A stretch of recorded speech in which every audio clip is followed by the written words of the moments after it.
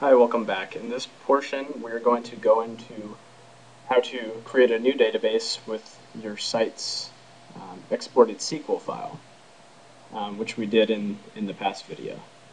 What this is going to do is basically create a brand new database with your existing database content that we exported out through WordPress.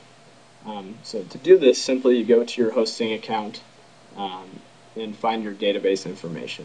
And once you get in there, it should allow you to enter into PHP-MyAdmin, which is kind of the back-end area of managing SQL databases. So what we'll do here is type in our username and password that we use to create it.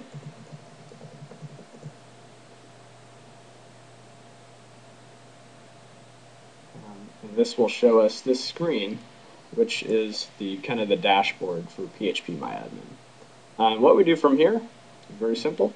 Click Import, choose our file. See our SQL file right there, and click Go.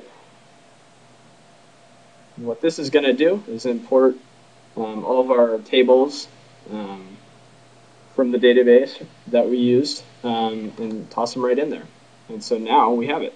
A couple things to note though.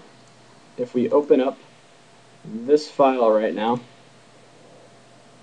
you'll see that all of the URLs associated with this SQL file are going to be to our old website. So if we are migrating this website to a different address right now, see right there, that's our old address. If we're going to be migrating it, you're going to want to go through and do a mass find replace of this URL to whatever your new one is going to be, and then upload it to PHP-MyAdmin, or import it, excuse me. By doing that, it's going to take care of the site URLs for you.